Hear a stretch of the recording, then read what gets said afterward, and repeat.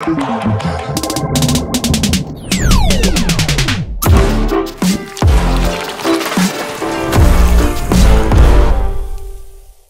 welcome back to another behind the scenes video. Today I'll be breaking down how I created that little product ad that you just saw using a smartphone. Now today's video is sponsored by Storyblocks, so if you're ever in need of some royalty-free stock footage, motion backgrounds, After Effects templates, or overlays, then Storyblocks is the place for you. As you might already know, I use Storyblocks all the time for both personal work as well as client work. I even used it for this video for a couple of those assets you saw in the background. So if you're interested, go to the link down in the description below or go to storyblocks.com/Daniel Schiffer to learn more. Now the purpose of this video and this behind the scenes has nothing to do with price. iPhones and smartphones in general are not exactly cheap, but most people do have access to smartphones in day-to-day life. Whereas on the other hand, not everyone has access to a camera like this, the Sony a7S III. So while I will be shooting the video on my phone, I'm still going to be using my regular gear like my lighting and my backdrops. And that is because I actually want to put to the test how close can I get a commercial shot on my phone to look like a commercial that was shot on my regular camera. That being said, we'll be making a little mock or spec ad for this kombucha here. I am not being paid, nor am I sponsored by this company. This is just purely for fun and educational purposes. Now I'm going to be trying out some of the same usual techniques that I would use in most of my product commercials, so with that said, let's get started. Okay, so for this first shot, I'm going to be doing a green screening technique that's pretty similar to what I did in my previous video. I'm going to be taking our kombucha and putting it on top of this ball head here, which is mounted to our Pan Pro. I'm going to use sticky tack to keep it secure.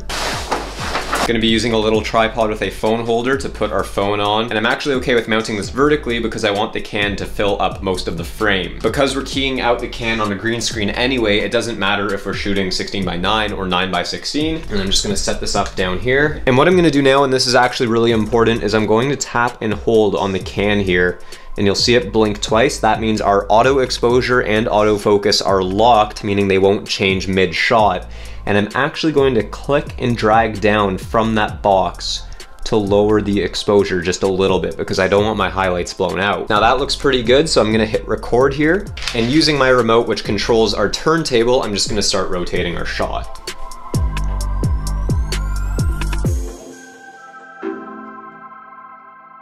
And that should be a pretty good starting point for whatever effects we're gonna apply to this clip. If you wanna see a more in-depth and detailed tutorial on how to green screen a shot like this, you can check out my previous video. Okay, so this next shot is very ambitious. I'm not even sure if I'll be able to pull this off, but it is very much inspired by this Instagram account called F. Lambert or Flambert. Not totally sure how to pronounce that, but they had this really impressive commercial for a drink with one shot in particular that I wanna try and recreate. Essentially in their video, they had a bunch of grapefruit slices kind of come together and form a drink can. I'm gonna try a similar thing with lemon slices with my own little twist on it. I know it sounds complicated, and that's because it is. It's gonna take a little bit of trial and error and quite a bit of work, but I'm optimistic that I'll be able to figure it out, so let's give it a try. Now, as I mentioned, we are gonna be doing this with lemons, which, as you know, are yellow. Yellow and green are kind of close in color, which is why I've actually gone ahead and flipped around our green screen to the blue side, because yellow and blue contrast a little bit more, making it easier to key out. So I'm bringing a whole lemon into our shot here as a stand-in so we can set our focus and our exposure. We wanna make sure to lock that. I think that looks pretty good. And we've got 6 lemon slices here, and we're just gonna bring them in one by one, kind of raise them and lower them, and then move on to the next.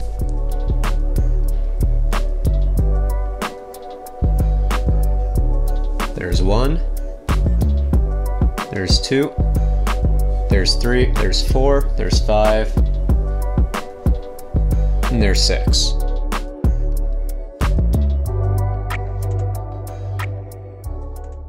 So my original idea for getting each lemon slice one by one on a toothpick did not pan out. When I brought the shots into editing, they were way too shaky. I couldn't get it to look consistent like they were actually floating. So all we can do now really is just experiment until I figure out another way, and I'll report back to you when something works.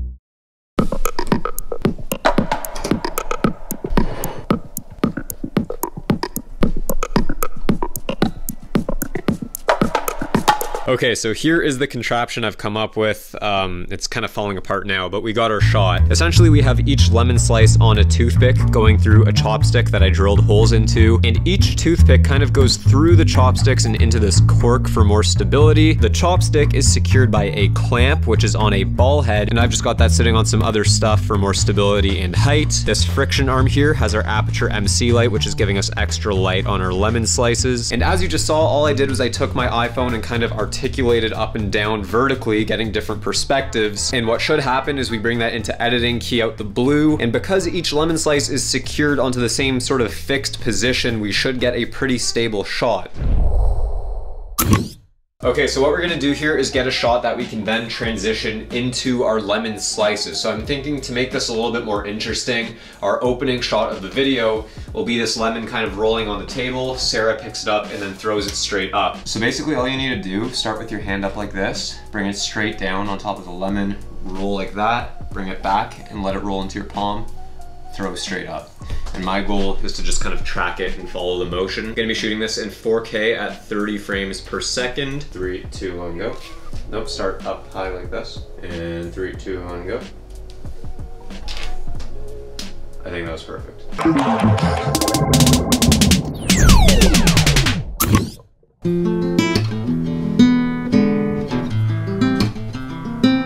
All right, so for the next setup here, we've got the green screen on the floor. There's a sheet of glass here, which we'll put our raspberries on. We've got one light on this side with a strip light diffuser, and then on this side, we've got the lantern to balance it out. All we're gonna do is take the second sheet of glass and press it down over top, squishing the raspberries. My phone isn't fully top down because then we would be catching the reflection, so instead it's on a little bit of an angle, but we should be good to go, so let's give it a try.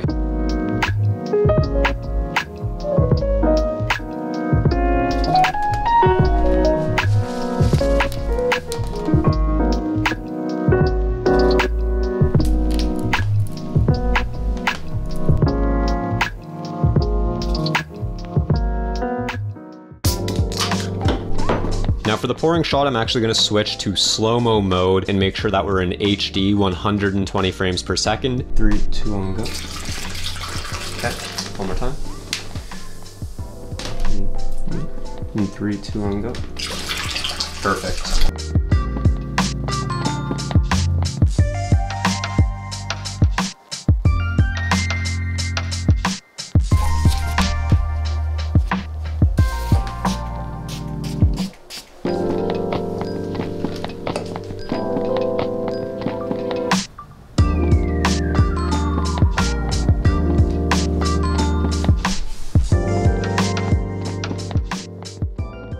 Now, in order to take all of these shots to the next level, I decided to bring in some assets from Storyblocks. I started with this kind of dreamy blue animated background for our lemon slice shot, followed by these raspberries, which I then keyed out myself to put in the background as well. After that, I also downloaded these splashes for the background of our pouring shot, and then finally a couple of smoke overlays to enhance the final ending shot. With a Storyblocks Unlimited All Access plan, I can download as many clips as my heart desires, use them for my own projects and for client work, so if you are interested, you can check out the link down in the description below or go to storyblocks.com/Daniel Schiffer to learn more.